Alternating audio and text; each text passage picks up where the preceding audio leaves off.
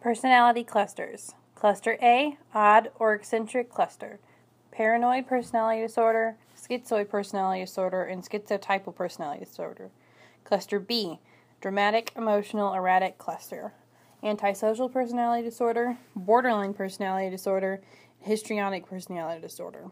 Cluster C, fearful or anxious cluster, avoidant personality disorder, dependent personality disorder, and obsessive compulsive disorder. Paranoid personality disorder is a mental health condition in which a person has a long-term pattern of distrust and suspicion of others, but does not have a full-blown psychotic disorder such as schizophrenia. Causes of paranoid personality disorder are unknown. The disorder appears to be more common in families with psychotic disorders such as schizophrenia and delusional disorder. This suggests that genes may be involved as well as environmental factors. Also, the condition appears to be more common in men. Symptoms of paranoid personality disorder consist of very suspicious people. As a result, they severely limit their social lives. They often feel that they are in danger and look for evidence to support their suspicions. They have trouble seeing that their distrustfulness is out of proportion to their environment.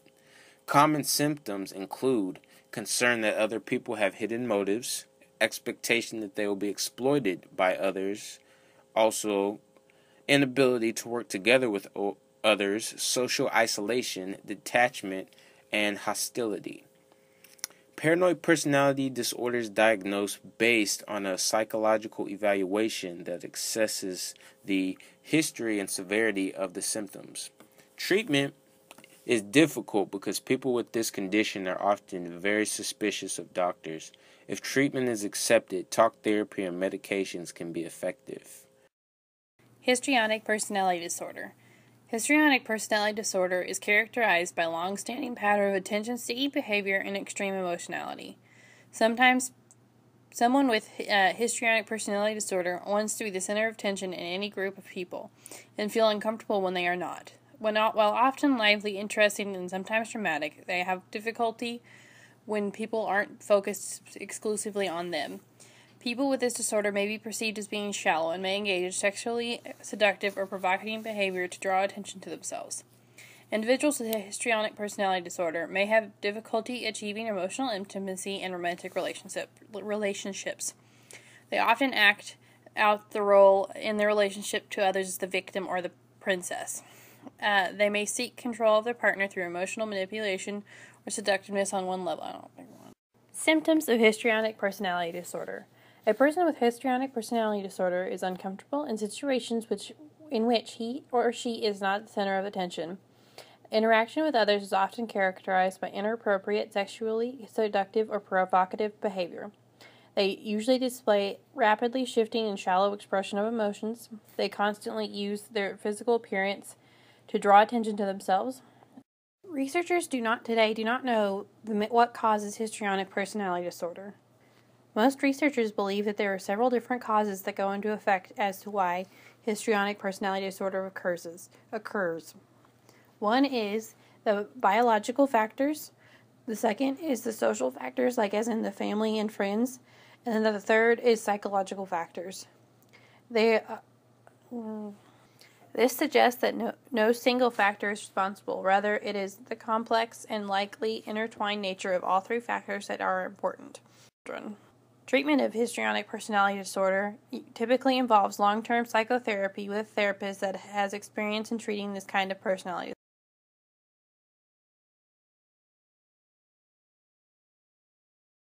Hi, I'm Evan Johnson, and I'm going to talk to you about antisocial personality disorder. That's what it's called in the DSM-5. It's also called the dissocial personality disorder. This is the one you should be afraid of. So what is it, and why should you be afraid of it? Well, it's a complicated personality disorder with a lot of different aspects. Among them are a constant disregard for other people's rights and happiness, a complete lack of morals or empathy for your fellow man, impulsive and aggressive behavior, and being very deceitful and quite charming, usually. The danger comes in the combination of these symptoms. Because they have no empathy or remorse, they are completely indifferent to the harm that they cause to others. because of their impulsive nature, they're not always looking far enough into the future to actually care about silly things like being put in jail or getting the death sentence. So laws don't really affect them all that much. They're also extremely aggressive, and so are very quick to get into fights, which they do not do in any kind, clean, or fair fashion.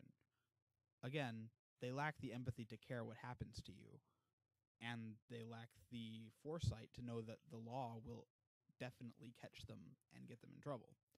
So killing you doesn't really have any negatives for them. Here are some examples of why this is such a difficult disease to deal with. This is Bob. He is both the best art that I have ever made and a man with antisocial personality disorder.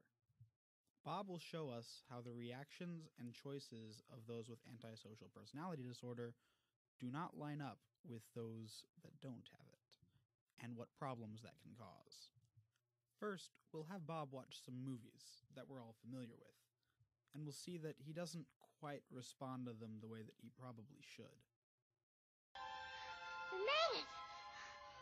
We made it, Mother! Mother! Nothing. No remorse. No empathy. Nothing. Now let's say you meet Bob on the street. You are just walking down, enjoying your day, and you happen to see him coming towards you. And he sees you. And he sees that you have something that he desperately needs. With no real regard for laws or empathy for you, what do you think is going to happen here? Thanks for watching. This was Evan Johnson talking about antisocial personality disorder.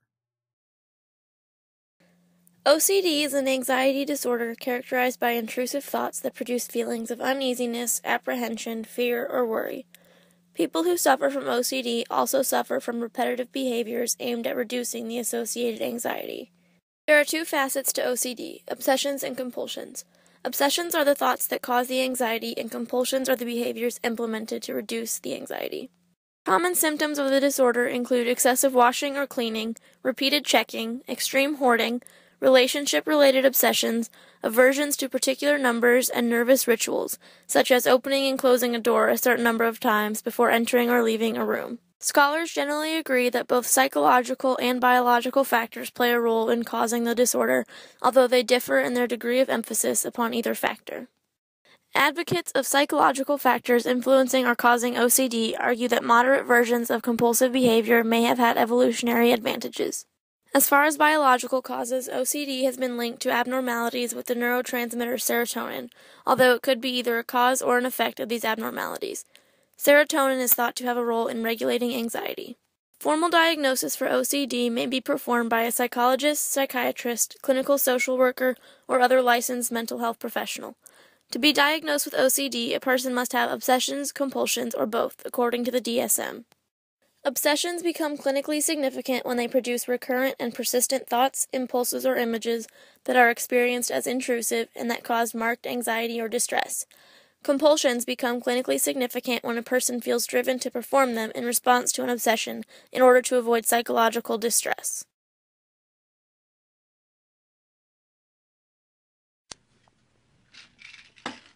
Why is all my stuff all organized?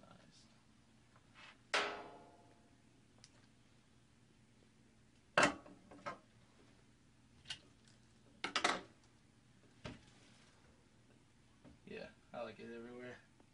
It's better. So no! Why? Dude, are you okay? Why? It's not a right.